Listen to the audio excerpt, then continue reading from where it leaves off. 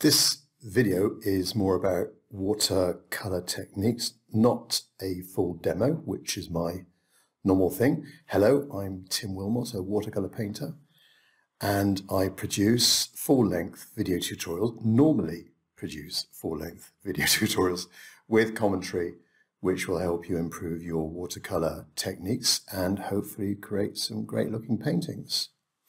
Now, in my watercolor demonstrations, in the comments, and by email and on my Patreon site, I've been asked many times questions like, what is the ratio of water to paint, for example?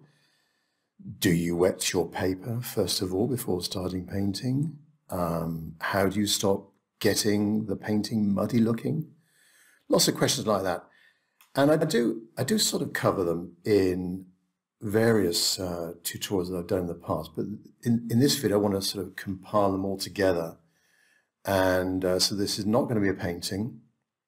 This is just going to be my take on how I do watercolor. There are many very talented watercolor painters out there. This is just my way of doing things.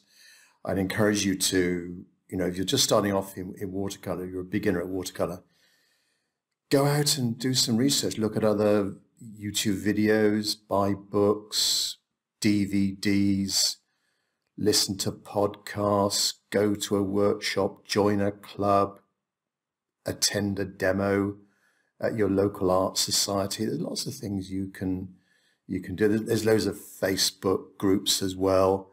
A whole host of different channels that you can get into and subscribe to and learn more about other techniques that may be different to mine. So this is just me, Tim Wilmot. This is just the way I particularly do things, and some of which I've picked up from other people. Some are my own.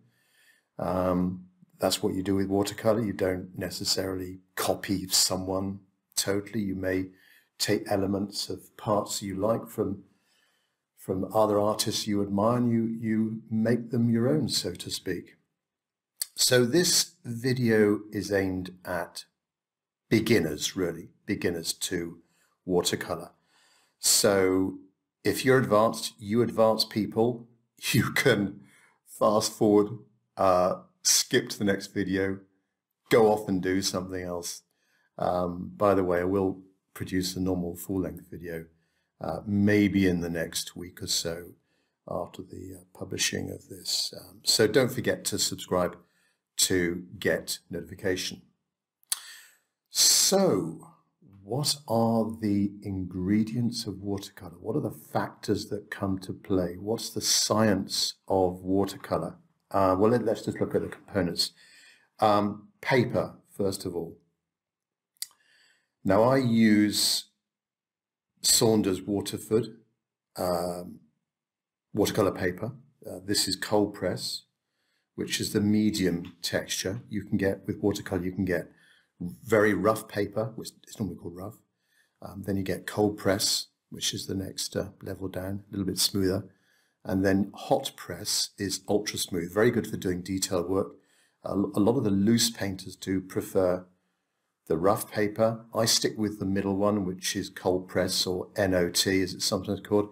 So I use Saunders Waterford. There's lots of other great watercolor manufacturers, papers out there.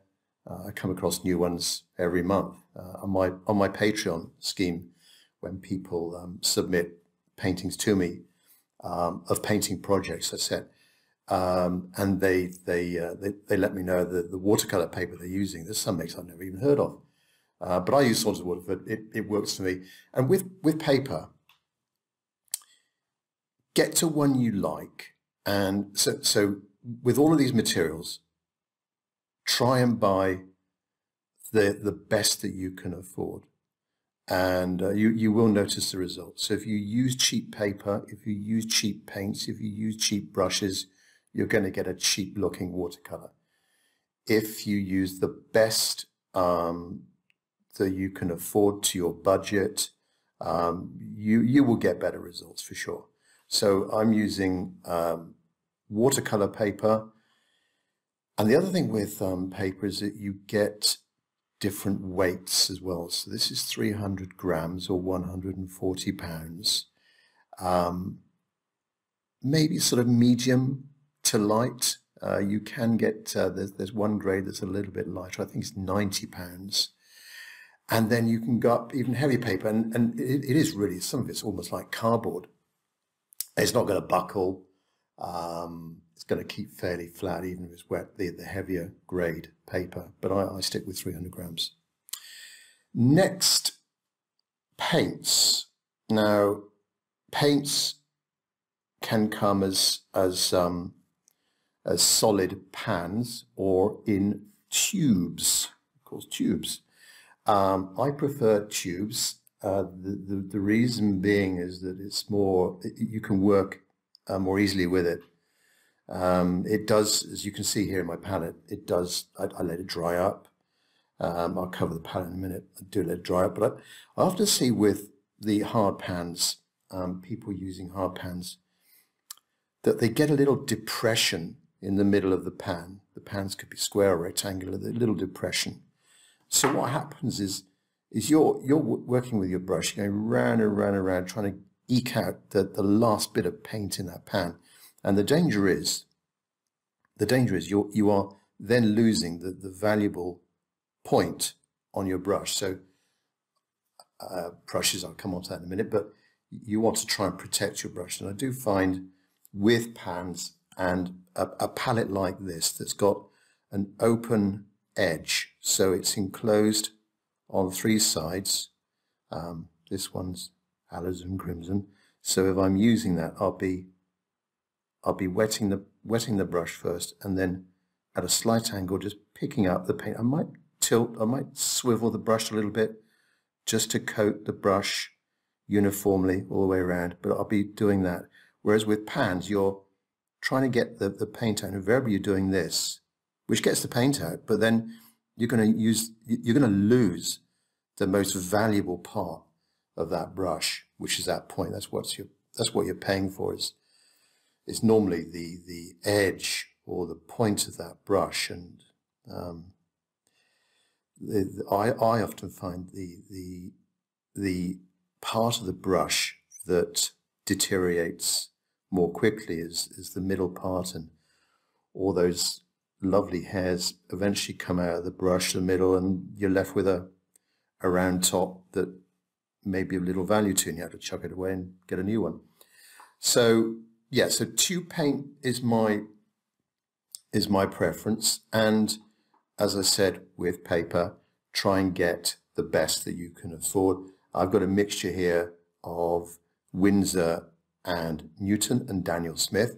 So this is my normal palette. So neutral tint, burnt umber, burnt sienna, yellow ochre, viridian green, cobalt turquoise or cobalt green. I sometimes alternate between the two.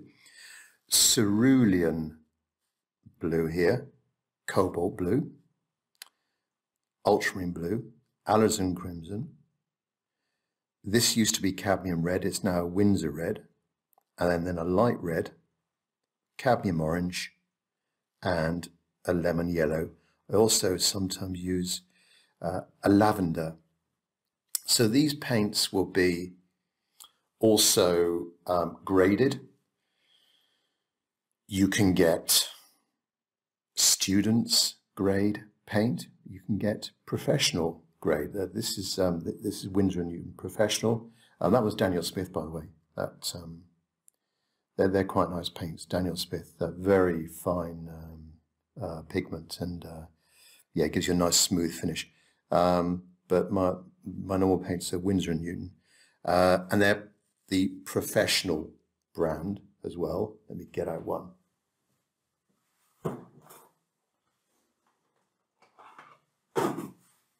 Get out one from my paint box. So there is a cerulean blue, and I buy the bigger tubes as well. I find because I'm tight, I want to save money. I think it's a little bit cheaper if you go large, and certainly with Winsor & Newton, their 37 ml tube, or 1.25 US fluid ounces, does it for me. And yeah, with the less common paints, you may have to purchase smaller tube sizes, but the more popular ones come in the larger tube sizes. So yeah, and I stick to this limited range. This video is all about the different factors and ingredients of watercolor, and you don't want to confuse yourself too much. There's too many choices to be made anyway. You don't want to confuse yourself with a million colors. I often see beginners when I take watercolor classes, or I go to do a workshop. I sometimes find, particularly with beginners, that maybe you get a present for your birthday, and someone buys you a palette with paints in them, and there's sort of 30, 40 colors, and then you feel duty bound to use all of those colors, which is all right, but there's so much more fun for mixing your own colors, and just practicing yourself, and just homing in on a blue, homing in on a brown, mixing the two together. What's the ratio of brown to blue? Is it 50-50? Is it 25-75? And then just seeing what results you get, rather than going out and buying, or you're being given some weird color that you've never heard of before, and a flat look. You can get more interesting combinations by mixing up your own colors. The other thing with colors, warm and cool. So blues are obviously cool. The reds are obviously warm. That yellow ochre is going to be a warm color. The burnt sienna is warm. Burnt umber warm. Neutral tint.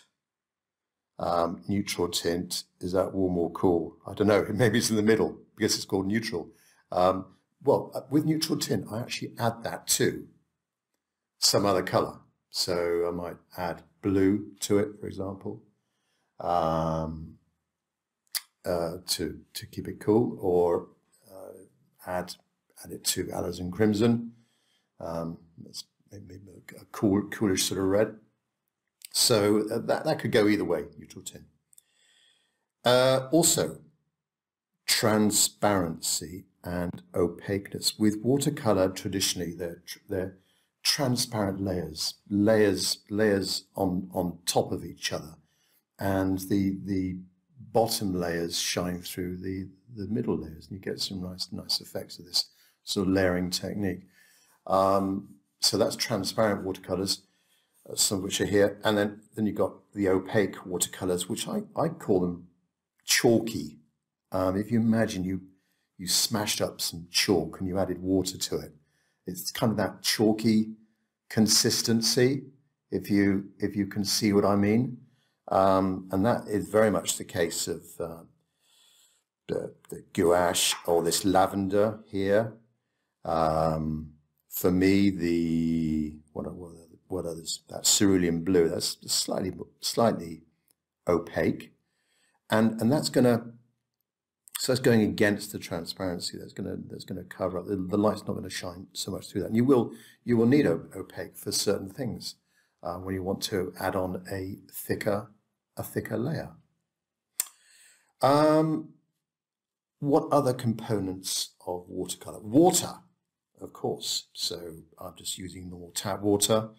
I have used, when I'm doing plein air painting, when I'm by the sea, I've used seawater, salty seawater. I've used river water.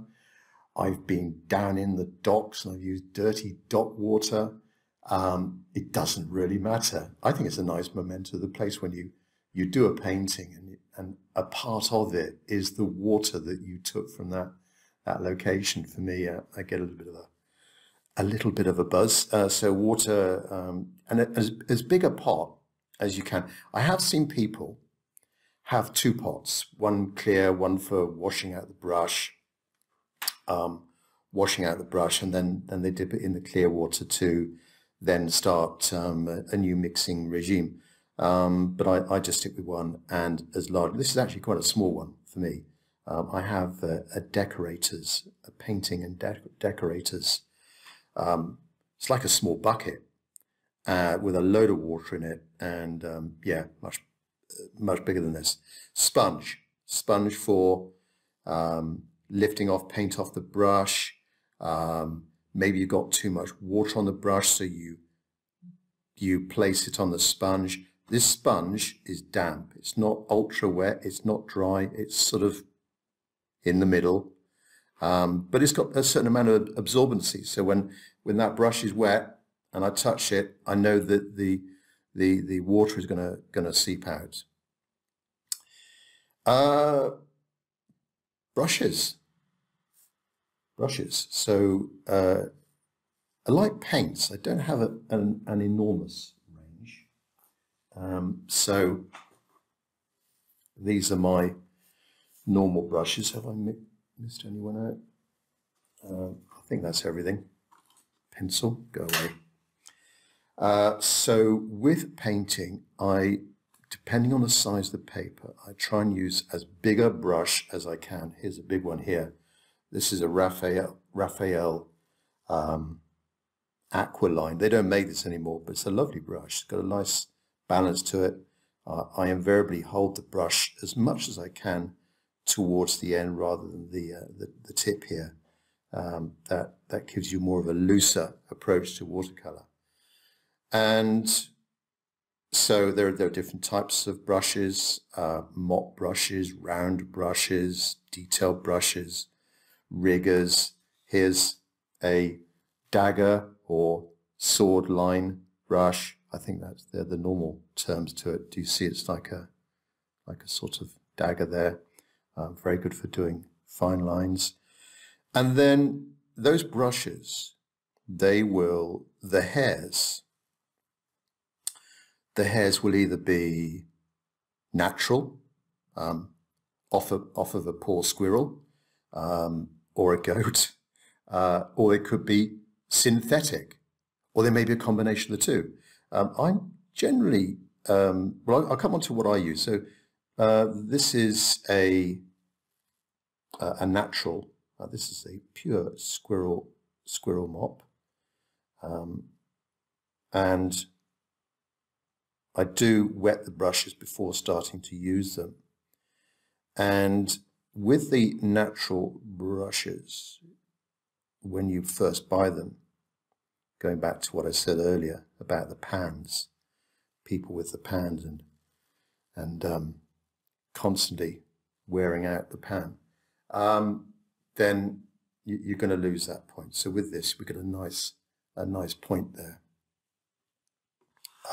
For that, do you see? If I can just angle that around. So nice point, or if I just flatten it out a bit, a nice edge, nice sharp edge there. And these natural brushes, they're very supple. They won't suddenly spring back, which you may like. You've got to try these different brushes and home in the ones that you are more comfortable with. I have actually seen people doing painting like that with a brush bent like that, and they do fine because they know, they are so in tune with that brush. They just know how it's going to react, and they just know how much water's, to some extent I do as well. I just know how much water's on that brush, and I just know how to control it. Whereas with synthetic brushes, now this is a cheap synthetic brush. This is a jack's hair brush. It's probably only about £2 or $2.50, something like that. Very cheap, but it's a synthetic brush. If I just spring it like,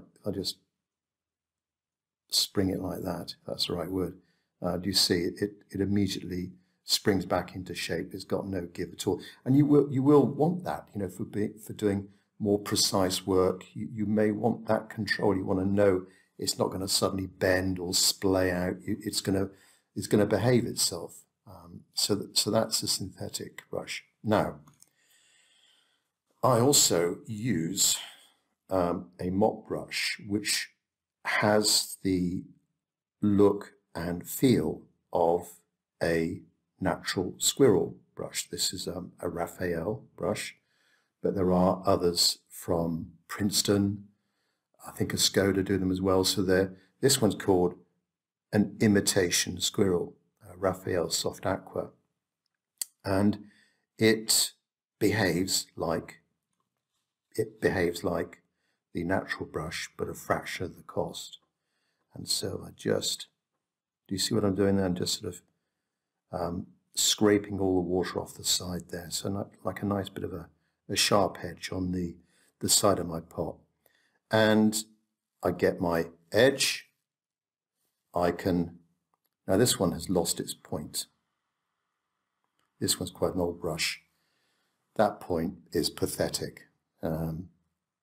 It lost it a long time ago. I do actually start now putting a little date and time, date. So this is October 2018. Date of this video is February 2020. So I would normally replace brushes every year. So this one will be retired to the bin shortly. Also, I've covered up the wires on the brush as well. I'll probably do another video on that, why I do that and how I do that. So with a lot of these mop brushes, I actually cover up the wire bits there. Just find that easier to hold. Other brushes I've got, well, they're different sizes, so you get these different numbers. Now the numbers may relate to the diameter in millimeters of the brush head. This one is actually a size 6, not a 9. Okay.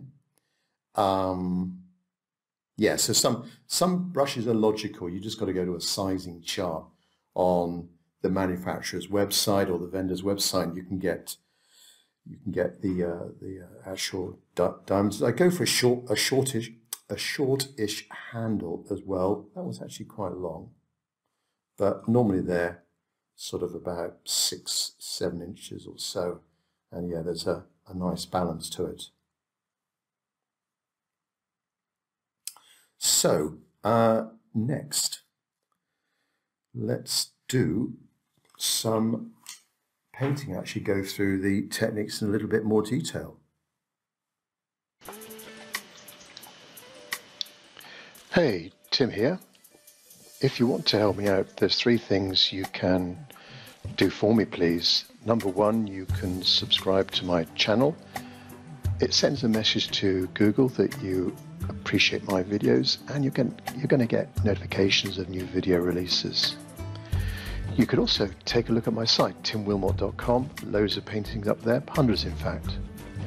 And finally, you can support me on Patreon. On Patreon, I post exclusive content not available on YouTube.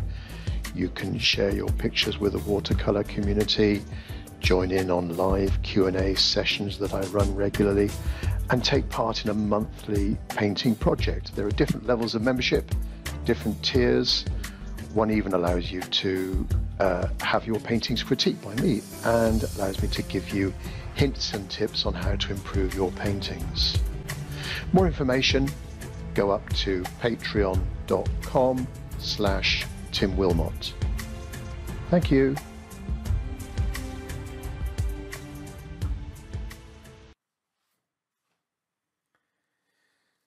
So if you've looked at my videos, I will always do a drawing first of all.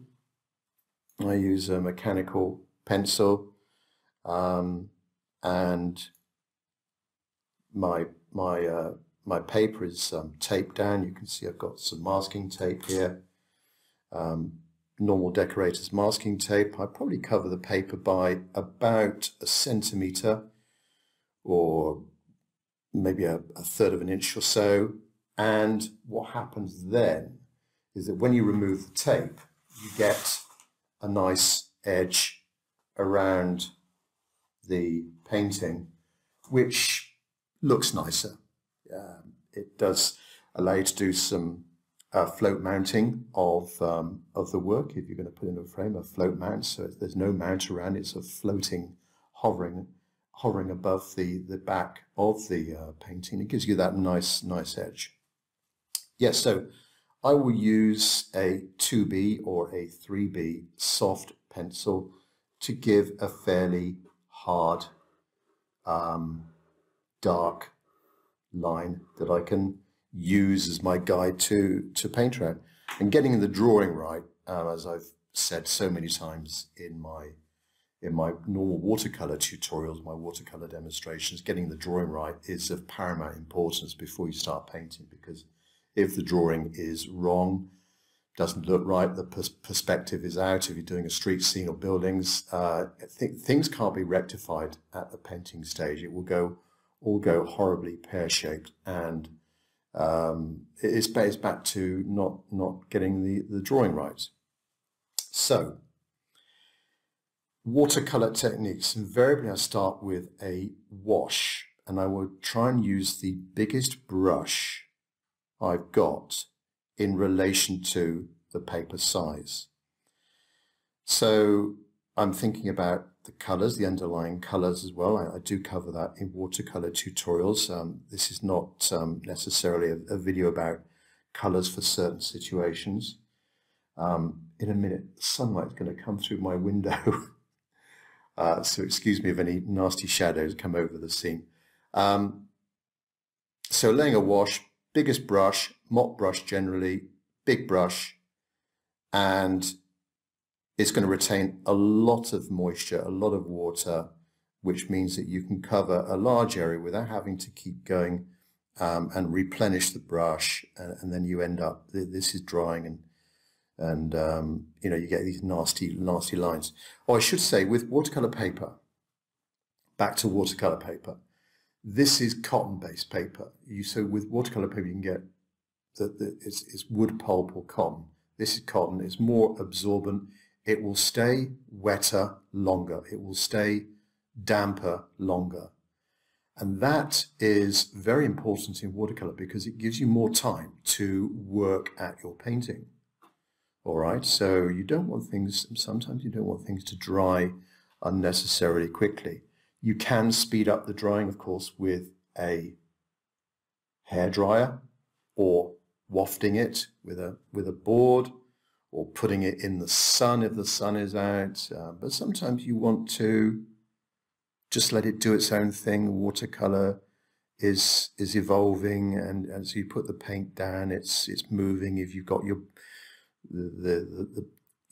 board is on a slope, you know, things are happening, and you want to encourage that. And you may just, as it's moving, you may add more paint into what you're doing, just to assist that movement. So yeah, cotton paper, good, or in my opinion, this video is all about my opinion, my understanding, that the way I use these things, and so I prefer the cotton, this Saunders Waterford cotton. So back to a wash. And generally, it's going to be a weak mix. Now there's a great artist out there that I really admire called Joseph Zbukvic, and he's got a great formula for the thickness of your painting, the thickness of your paints. And I'm trying to remember now. I think it's, so if you imagine the consistency of, say, tea or coffee, this is going thicker now. So there's a stronger pigment to water ratio. And then at the top end of the scale, I think you've got cream. I think that's right. So look up Joseph Zbukvic on the web, or he does many popular workshops around the world. But that's one of his things. This consistency of paint, tea, and coffee going thicker, and then milk. Milk's the other one. And cream, if you think about it, you know, they are thicker in consistency. And then how you add one to the other. Do you add cream to milk, or milk to cream? How much drying time as well? They're all different factors. You know, how dry is this paper when I start adding in my initial wash? Is it totally dry, or have I pre-wetted it? Most of the time, I paint on dry paper. The paper will buckle a little bit. It doesn't matter. It will, as it dries, it will dry out totally flat. You don't need to worry about it. Sometimes a little bit of a buckling will help if you're doing maybe painting fields or the sea. Sometimes that surface will be good for you. So.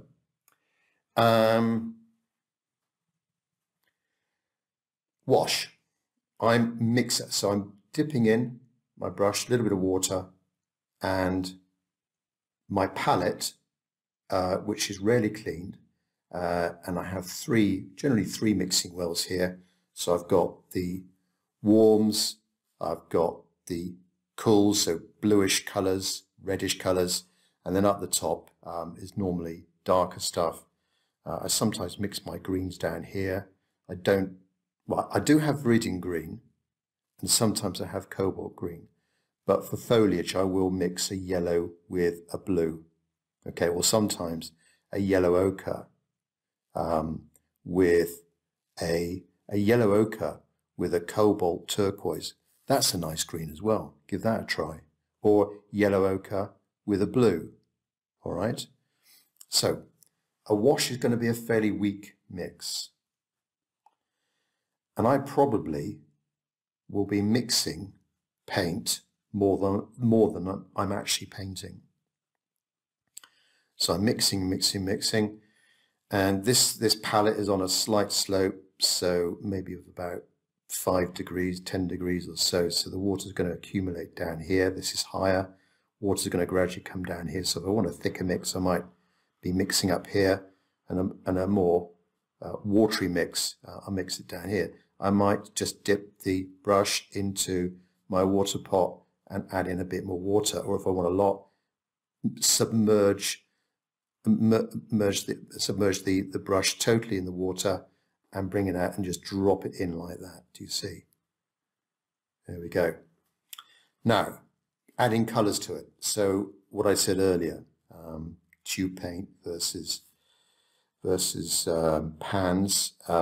So this is tube paint. I've allowed it to dry a little bit, so it's not totally sort of soft, and it has got a hard surface to it. So I'm picking it up a bit like that. So this is cerulean blue. It may have been contaminated with something else from the previous painting, like this yellow down here looks green because it's had blue on top. So yeah, and sometimes I'll do that. So I'll pick up a colour and add it back to the first one I started with. I may turn the brush over 180 degrees and do the same, just gently stroking the surface of the paint there to pick it up on that brush. Okay, and I may then go straight to the paper, or just give it a little bit of a mix, and on a white background I can sort of see the colour it's going to be. So I will then, I've got a feeling for the brush, I can almost sense the weight of it, and I'll look at the brush hairs itself. Are they too full? This one's sort of medium. If there's too much on the brush, I will invariably just smooth it against the side, just rub it against the side there, just to make it flatter. Do you see it's a tiny bit flatter there? Or if I'm in a rush, I might just dab it on that sponge, maybe one or two sides, and I would get a flatter head. I get a much sharper edge to my brush or a point. Okay, so pick up the paint and then laying a wash. This is not going to be an instruction on laying a wash. There's thousands of videos on YouTube on laying washes, and you can buy books on it, and yeah, so but I will just show you how I do the wash. And I would generally, with the brush, and I'm just starting to lose a hair on this one, generally with the brush I will paint from one side to the other, not like this, and also the angle of the brush. Think about those hairs, and this is pretty obvious, but those hairs are on a line. So if I hold my brush at right angles to the paper and drag it across the surface, the water is going to easily come out. The more I angle the brush to the surface of the paper, the more difficult it is, because the water's going, it's more difficult for the water to come out. So I'm thinking about the science of it. So it's more difficult for the water to come out. So think about the angle. Generally, probably not more than 45 degrees off the vertical. So if you want a lot of water to come out, you may be holding it like this. If you want less water to come out, it may be a 45-degree angle. And that will assist also, it will be assisting the edge. Do you see the edge on the brush there? So yes, and starting from the top, working way down, and you may have a little bit of a bead. Well, I've got a bit of a graded wash going on there. Now, this paper is very dry. Timing is of the essence, and this is getting to the point where I can't work on this anymore until that is dry, or unless I added in a thicker mix into that. So if I added in a thicker mix, let's go with the same. So I didn't actually pick up any water there now. Because I'm going thicker, there's water on this brush already. I don't want to add any more to it, so just pick up, and this is getting a bit softer now as I'm playing with it. So this is thicker, this is more, well, this is more milk now, as Joseph Subovic would say. And you know, I can then go in and darken up that like that, or I could go in with cream, and this is where I might just, you see with the open edge here, it does help just mixing a little bit actually in the pan itself. So this would be more cream here. I'll just do that in that corner there. That's more like cream. And because this is damp, so initially it's really moist, and then as it dries it gets damper. I've added on a thicker colour on top of the thinner colour. So this has more water in it, this has got less water in it, and we're starting to get, do you see, well, particularly here, there's a little bit of a soft edge appearing. All right, so a bit of a hard edge there, because the paper, the actual paper here, the paint here, is drier at the top, and it's still moist down the bottom. You see, it's travelling down, and we're getting that softer edge. So the damper it is, the softer edge I'm going to get. And painting is all about edges. I like to try and have a mixture of soft edges and hard edges. I'm trying to get more soft edges as I progress with watercolour, and we all progress with watercolour. No one, probably, in my opinion, no one ever gets there in their lifetime. We're always constantly learning. Our techniques are changing as well. Probably for me, I started off, I've been painting all my life, but I started painting quite tight, but I probably got a lot looser as time goes on. And yeah, so if you look at my watercolor tutorials and demonstrations on my website, you can see my journey and me getting a bit looser and darker as well. The other thing with painting are values, and you've got to think of the lighter values, the lighter shades, and the darker values, and think of a scale. Think of a scale 0 to 10. So 0 would be white, 10 would be black. In the middle is a sort of like a grey, maybe a little bit darker than a battleship grey. And we are progressing from light to dark on that scale from 0 to 10. So this might be more of a, what would you say, more of a, perhaps a 2 or a 3.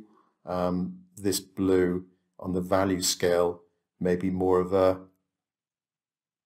7 or 8, something like that. Yeah, so think about the wash, the ratio of water to paint, giving it a good mix. All right, don't go in too soon. I do sometimes mix on the paper, but if you're a beginner, you want to mix in your palette and make sure it's right.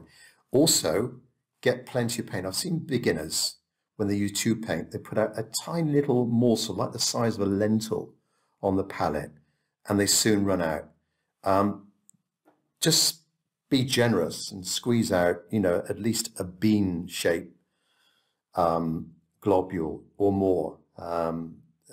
Yeah, the size of a bean, more than a pea, bigger than a pea, and have a big mixing well, plenty of water. You don't want to run out. When you're doing a large area, you don't want to run out. You don't want to have to keep going back in and mixing, trying to mix the same ratio of water to paint and the same paint. It won't happen. By the time you've mixed your second lot, the first lot is dried, and you get a nasty, or you may get a nasty line where you don't want it. So the viewer can see, oh yes, you did that first and then you did that second, because you had to stop because you didn't have enough paint. So think about that. Right. Next. So after the wash, you have to then think about the darks,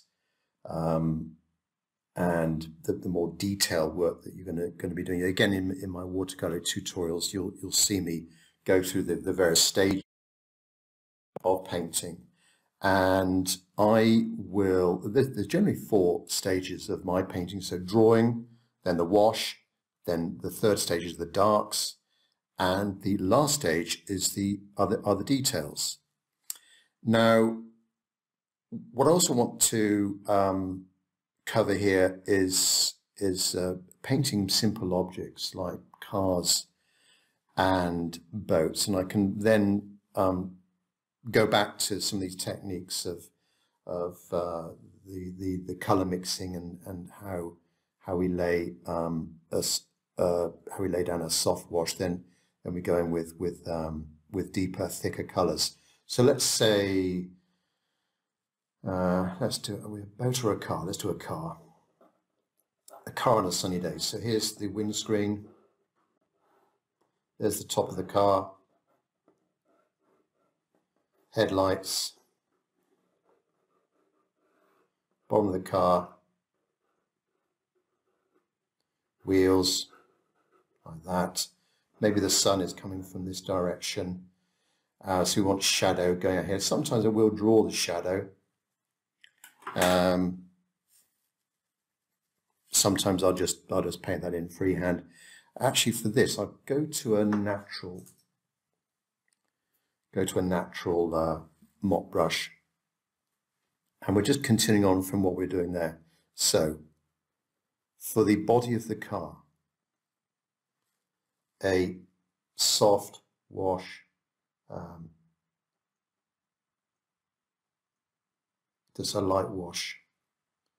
Maybe I will paint around the left hand, light, come down like that. So that is, going back to Joseph Zubukvich, that's probably more of a tea or a coffee consistency of the water ratio to paint. Now for the shadow, I want to go darker and thicker. All right, this is still wet. Darker and thicker for the shadow. And what's going to happen is the two are going to mix up together. So let me mix a bit of alizarin crimson here and a bit of burnt sienna, or a bit of alizarin crimson. Then keep mixing the three together till I get a darker shadowy mix. And of course, well, I do cover shadows on a number of different videos. The colour of shadows and their reflections, or they're inheriting the surface that they're on. But we want here something thicker, almost like halfway between milk and cream. And we want less paint on the brush. We want a nice sharp edge, right? Not too much water in that brush. Keep mixing. It's almost going black here. Now I can feel that's just a little bit too much water on that. I need to go thicker still. If this is still too watery in here, I might go up to a dry area of the palette, and this is where I mix my darks. Keep mixing until it's about right. You could, to speed up the process, add in a bit of neutral tint here. And I think that's about right. So this is still wet because I've got cotton-based paper, and you can see it's traveling. It's even going up against gravity, and maybe there's a wheel here and the shadow coming across. Don't worry about the wheels. Shadow going out like that. Now I do leave that. This is going to, for the next minute or so, it's going to travel up through the body of the car. I use the same technique for doing boats, and you know, a boat and the shadow from the boat. So it's traveling up quite nicely there. And I could speed up the process by getting out the hairdryer to speed up things, but I will just let that travel. When it's dry, I will maybe go over the windscreen again with a darker colour. I'll get a hard edge around the rim or the side of the windscreen. Here I've got a soft edge happening here. Do you see? It's all blending in quite nicely.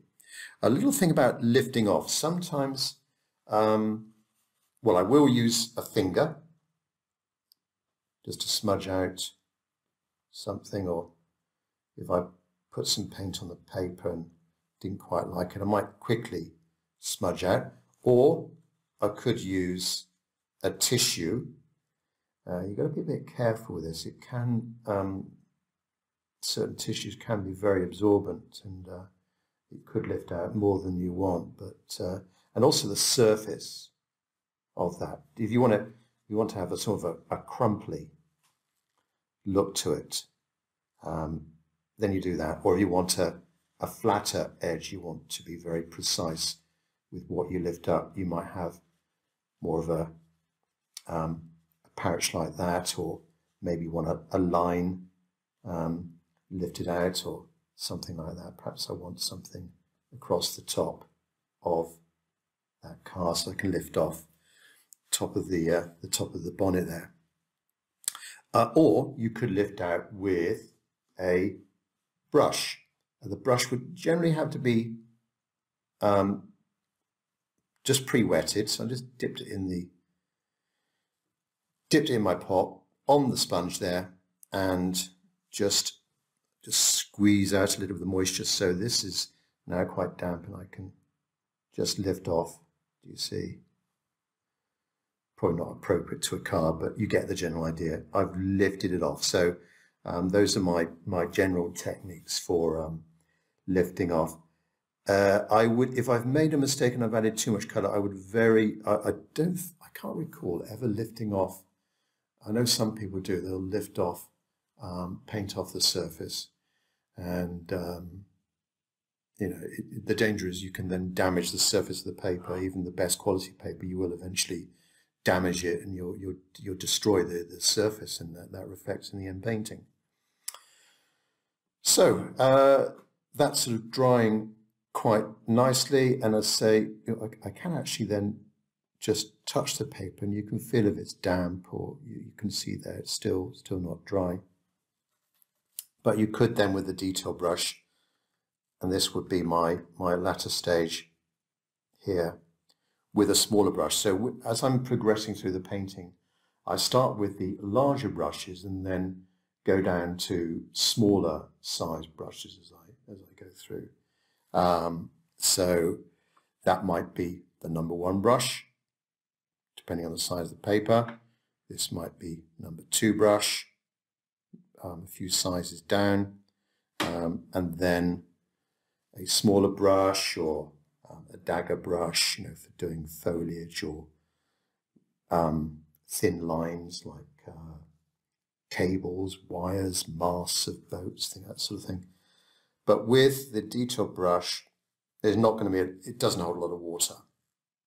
It's going to be thicker consistency paint, all right? And just mixing a darker color there. And we could just add in a bit of the windscreen. It's brown, but the value is more important.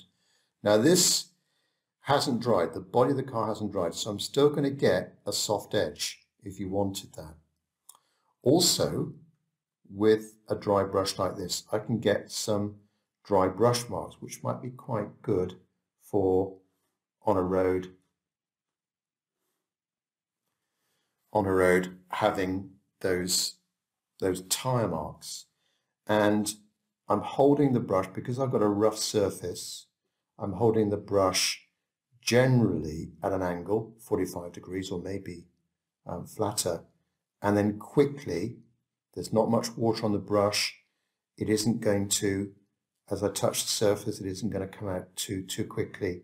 And the faster I do this line, then the more broken it's going to be. Whereas if I do it slower, it's going to be more solid, that line. Okay. So, what else can I cover? I mean, that's pretty much it. I mean, I do cover in all of my videos some of this, but maybe not to this level of detail. I suppose the final thing is I peel off the tape here to reveal that white edge. Peel off very gently. You don't want to destroy the surface, and sometimes I let the paint dry before I do that, and peel it off at sort of 45 or a 90-degree angle to the paper, and a fairly flatly level to the paper as well, just to protect the surface. So please look at my other videos. Please subscribe to my videos as well. It's a great way of helping me. When you subscribe, it does send a message to Google that you appreciate the videos and tutorials I do. You can also support me up on Patreon. On Patreon, I've got exclusive content up there, not available on YouTube. You can share your pictures with the watercolor community. You can join in on many live Q&A sessions I run. You can take part in monthly projects as well. There's different levels of membership, something there for everyone. And one of these levels allows me to critique your paintings and give you tips on how to improve. But hopefully this video's been interesting to you. Catch up with you next time.